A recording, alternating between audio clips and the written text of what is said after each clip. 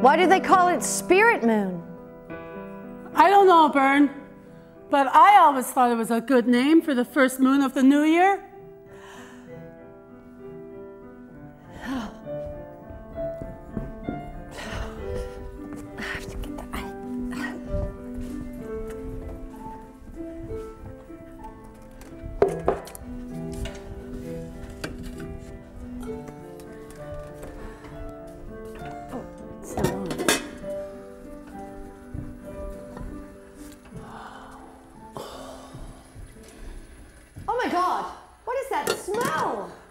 That is pepe bonbon, rabbit stew. Rabbit stew! Oh, well, stew might be a little generous since it is mostly rabbit, but I found some carrots and some onion up at the monk's place.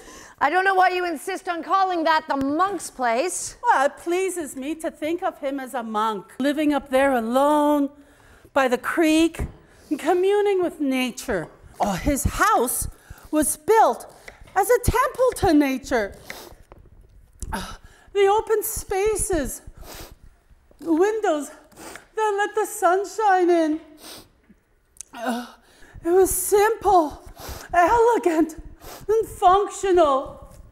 Oh, I imagine him sitting there meditating like a Franciscan monk. So the monk managed to keep carrots? Oh, under the floor, covered in sand. Or cold, but not frozen. Really? Smart monk. People often just left vegetables like carrots in the ground and covered the rows over with straw or hay and harvest them as they need. If he had done that, they would have been gone a long time ago.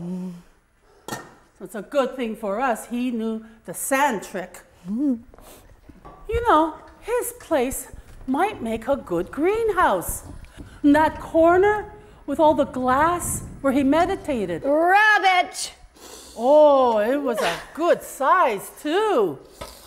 Bern, if you could find a gun. No, I'm looking, Elena, every place I check for a gun, though I'm not sure I really want to find a gun. Or a rifle.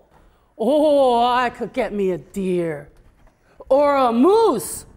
Oh, getting a moose would mean having meat all winter and not having to check dozens of traps in the hopes of getting 1 or 2 skinny hares. Oh, don't denigrate the poor skinny hare. It was generous of him to step into your little noose. Snare.